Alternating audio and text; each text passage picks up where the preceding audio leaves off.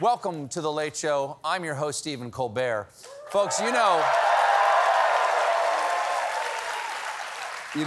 America is changing so fast. Every day seems to bring shocking news that radically unsettles what we believe this country should be. And it's happened again. Because Taco Bell's latest tostada features a giant Cheez-It. All right? I think I speak for all Americans when I say, oh.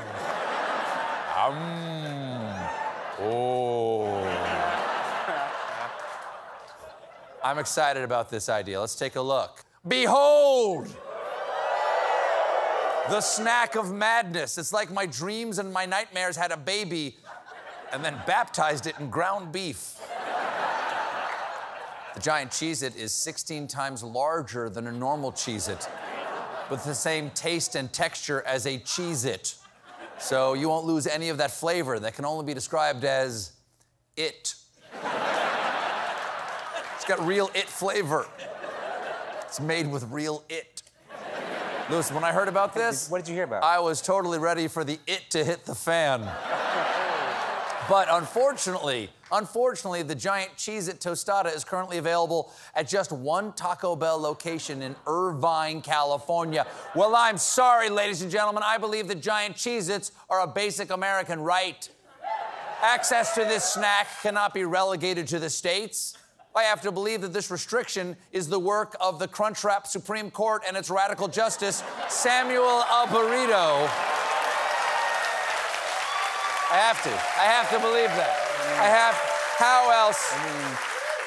Speaking of big orange things that are bad for you,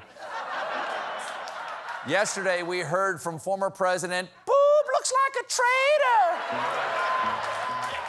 Like you, he's been watching the January 6th hearings, and yesterday the surprise hearing starred former White House aide Cassidy Hutchinson, seen here using the force to try to summon one of those Cheez-It tostadas. Hutchinson was assistant to Chief of Staff Mark Meadows, so she saw everything that went on in the White House. She told the committee that, among other things, the former president knew his crowd was armed before unleashing them on the Capitol, attacked a member of security detail in an SUV, and most disturbingly of all, threw his lunch plate in rage. Well, you know what they say, you always hurt the bun you love. Now, no one thought, really, applause for that? Okay. That is a low bar. Thank you very much. No one thought this testimony went well for the ex-president. One former Justice Department lawyer said Hutchinson's testimony contained credible nuggets of information that would support a seditious conspiracy investigation, which means the former president could be betrayed by his closest confidant. Credible nuggets.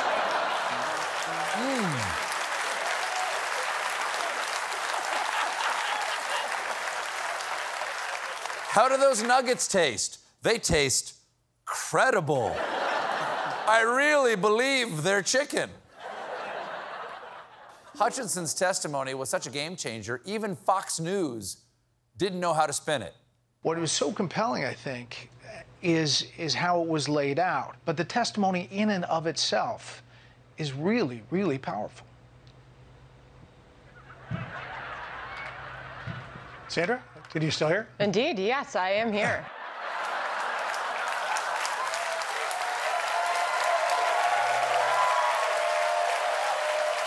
That's right.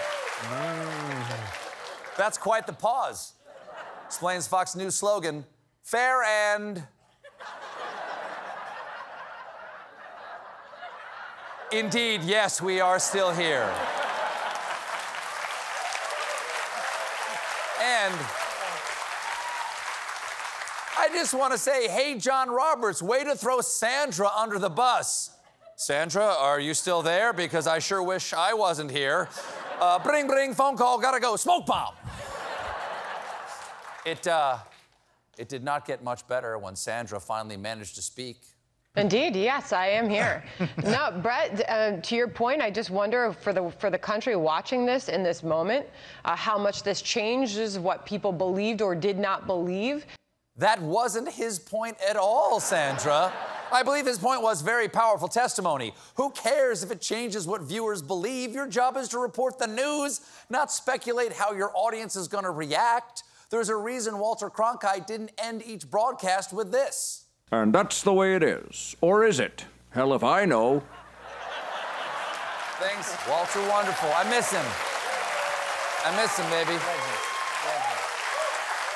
What else? Oh, things got even worse yesterday for the former president when Liz Cheney closed the hearings by raising concerns about possible witness tampering by an unknown person.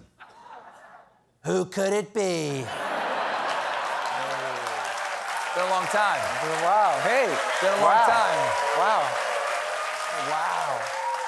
How dumb do you have to be to do crimes while being investigated for other crimes? Okay, officer, I know I was driving drunk in this stolen car full of dead hobos. But before you arrest me, want to buy some crack?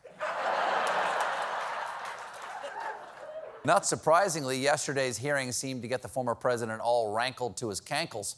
He posted a flurry of messages on his troubled social media platform, Truth Social, going right after the witness. I hardly know who this person, Cassidy Hutchinson, is, other than I heard very negative things about her, a total phony and leaker. She was the assistant to your chief of staff. She was in every meeting taking notes. She worked 10 steps from the Oval Office. It reminds me of this statement from Snap and Crackle. We hardly know who this person Pop is. Over. Sure. They're elves. We looked it up. They're elves. Over in the judicial branch, we're still reeling from the Supreme Court overturning Roe v. Wade, but we shouldn't overlook all the other bad decisions, especially the tire iron they've taken to the separation of church and state. Last week, they ruled that Maine cannot exclude religious schools from a public tuition reimbursement program. Okay, that's not good. Also, what kind of religious schools do they have in Maine? Yeah, welcome to the Church of Lobster Day Saints. Put a piece of saltwater taffy in the past waffle cone and open your fish fry menus to the Book of Chowder.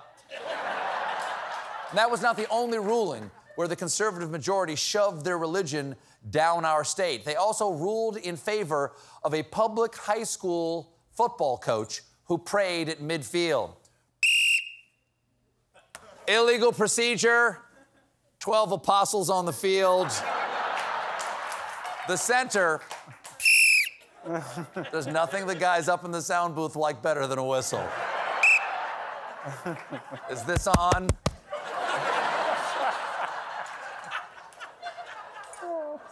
At the center of the case was former coach Joe Kennedy, seen here about to yank the First Amendment away from Charlie Brown.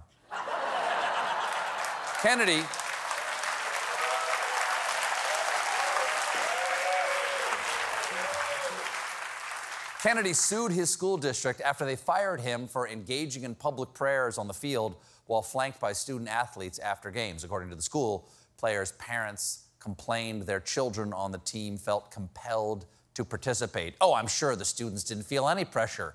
Coaches famously don't expect players to follow their leads. Johnson, that's your 5th fumble. Take a lap if you want. You are the captain of your own journey. In the majority decision here, Justice Gorsuch writes that the coach, quote, offered his prayers quietly while his students were otherwise occupied. Okay, quietly, that sounds okay.